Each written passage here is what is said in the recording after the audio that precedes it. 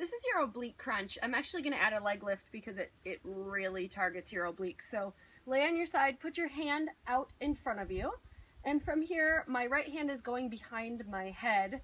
Bend the leg that you're laying on, and from here, straighten the top leg and crunch all the way up. Squeeze that oblique. If you have a Bosu ball, this is fantastic to put your hip on the Bosu and crunch up into your oblique crunch. Otherwise, this is going to be super effective as well. So squeeze that leg up, squeeze that oblique, and think about your obliques while you're doing this.